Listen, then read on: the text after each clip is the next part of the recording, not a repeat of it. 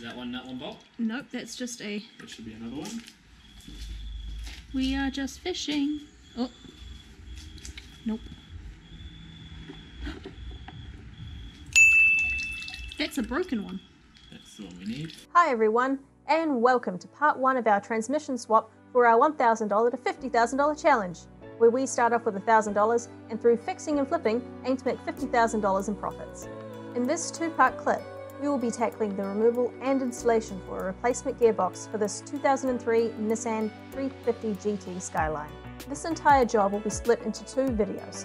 This is mainly because of the sheer amount of footage I managed to get, with this video originally compromising of nearly 3 hours worth of footage, but also because, as this video is being made, there is still a couple of small jobs left to complete.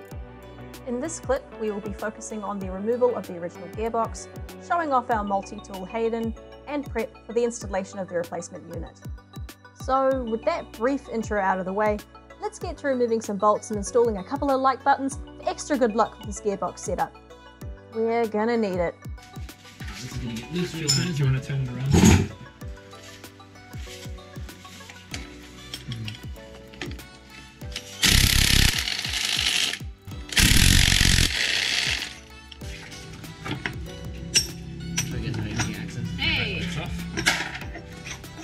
Boom.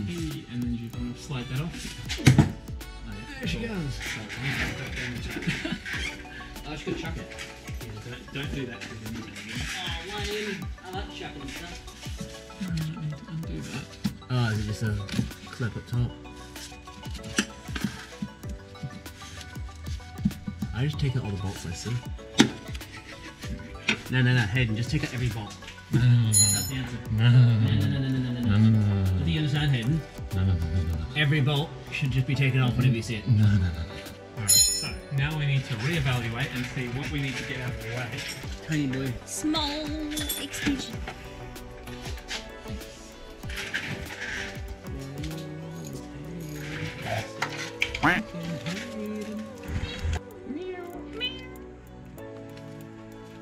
Bring cat. The cat's like, I don't go into Hayden's garage anymore. Cat's squirting me with a water bottle, I don't like that. This captures the essence of car repair right here. Yeah. This is the essence of repairing cars.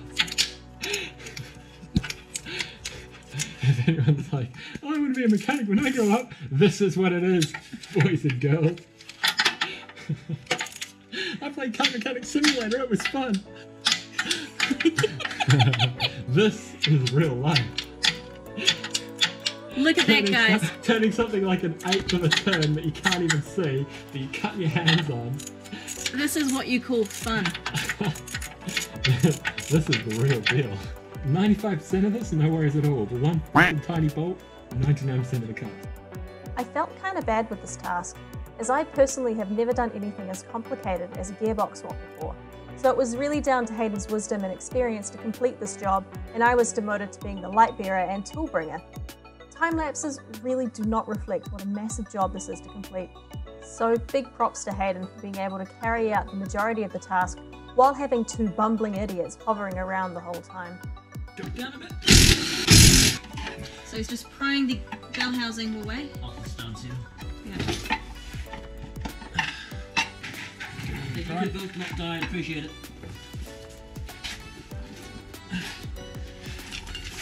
The bolts are out, so it's just a wiggle it out.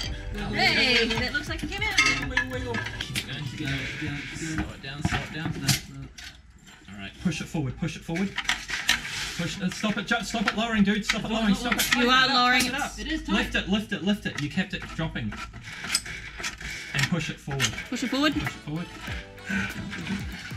More. We're still caught on something at the top. More. No, Wait. just leave it where it is. Alright, do you want to try and drop it down a little bit more? Try to go up first. Just a touch. Do you want to go up? Yeah, just so I can get the stand up flat. Oh, yep, that's fine. Cool. Yeah, You ready to go? Yep, drop it down slowly. As the gearbox was being lowered, we noticed a couple of cables that hadn't been unclipped. It's crazy to think that a few wires would have enough strength to basically suspend 70 odd kilos.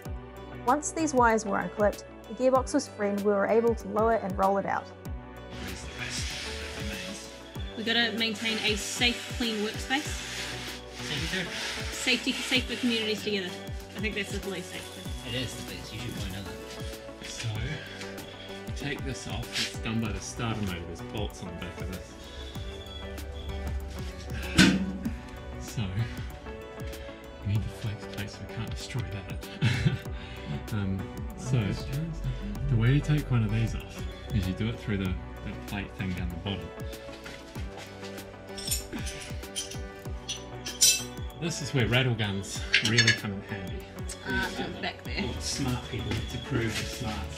So if you've got a really good rattle gun, you can just take them out. But we do not have a really good rattle gun. I was going to say, how good is your rattle gun? Just had a rattle gun. So just looking for Into brace.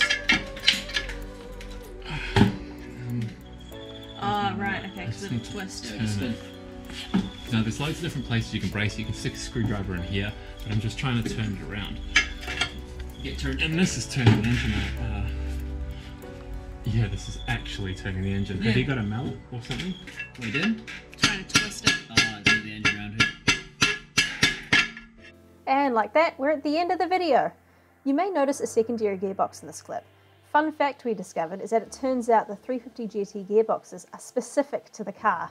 As opposed to the 350Z and other VQ running cars, the mechatronics unit is located in the bell housing of the gearbox for the Skyline, whereas all other models the unit is located in the car, and unfortunately this means there's no real way around trying to modify the incorrect gearbox to fit, so we ended up having to source another transmission from a wrecked 350 GT to fix this problem.